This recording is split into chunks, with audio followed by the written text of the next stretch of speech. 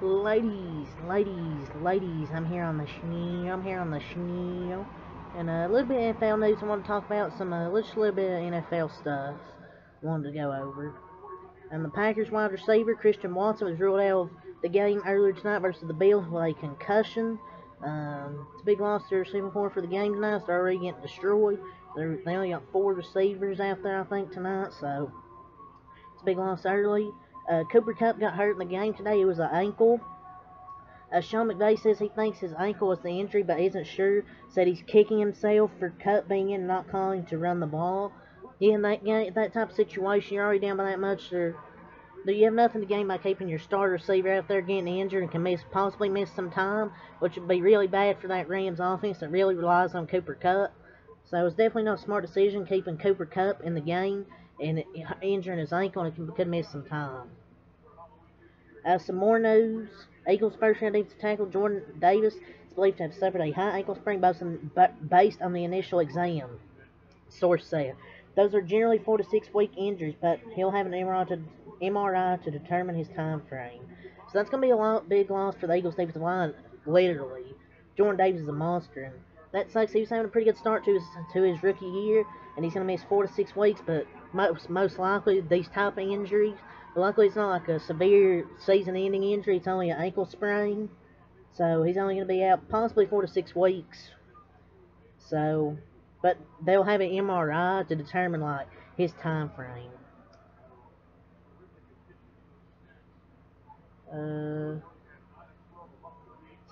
So we have some trade notes. The Steelers aren't expected to deal Chase Claypool.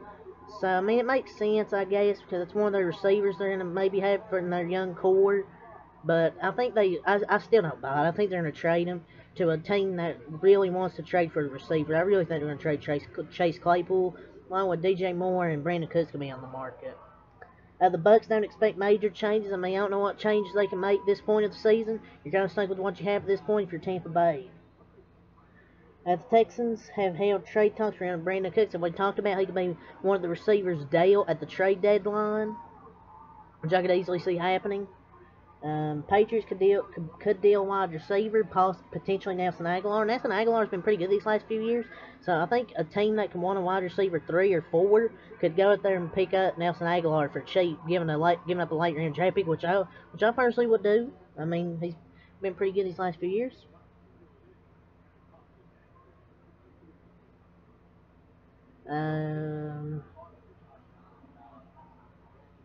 The good news for Ravens running back Gus Edwards' hamstring injury suffered on Thursday is described as a minor injury, source said. If he misses time, it's just likely a week.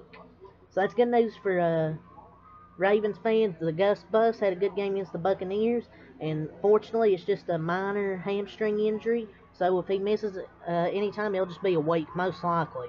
So very fortunate there. The Broncos are getting trade calls on pass rusher Bradley Chubb among others, but they are currently inclined to keep their star unless they are blown away by an offer. I could see Bradley Chubb getting dealt because I just don't think the Broncos are going to get any better this year, and I don't see them rebuilding either way. They're kind of just stuck in mediocrity.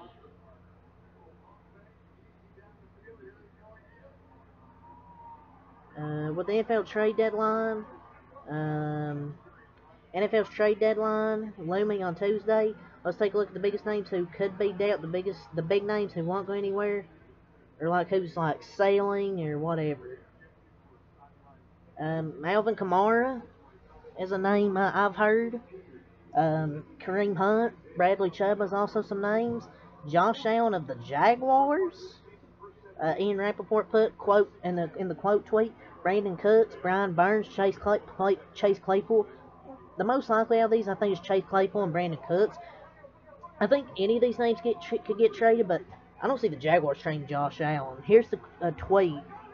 Rappaport, Jacksonville's got a lot of calls about Allen, the number 7 overall pick in the 2019 draft.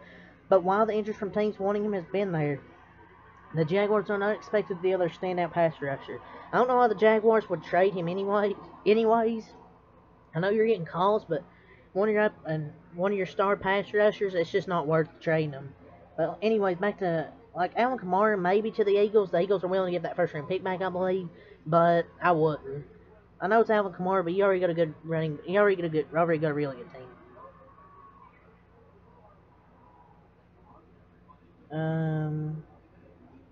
See if we can find some more news. At the NFL fine Jaguars linebacker Foye Oluokun $15,914 for roughing Giants QB Daniel Jones last week, wiping out an interception. So $15,914 fine for him. Bears defensive lineman Mike Pennel was fined $6,222 for unnecessary roughness for the illegal blindside block on #Patriots center David Andrews that led to Pennell's ejection last week, and he ended up in concussion protocol to David Andrews. So worthy of a fine to me. An illegal blindside block caused him to end from the concussion protocol. The Bengals will not put Jamar Chase on injured reserve.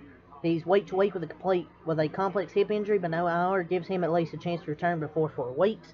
So this gives him a chance to return before 4 weeks.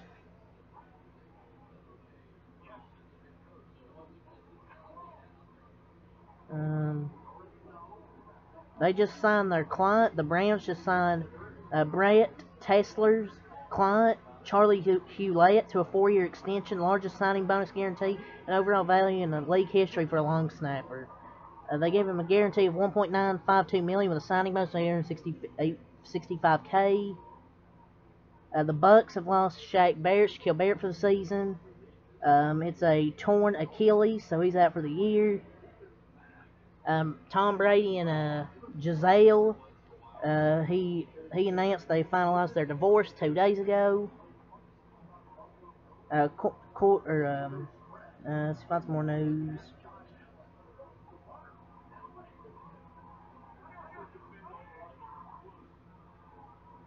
Yeah, that's really it for the news I want to talk about, ladies and gentlemen. So until next time, Alpha Live. Peace.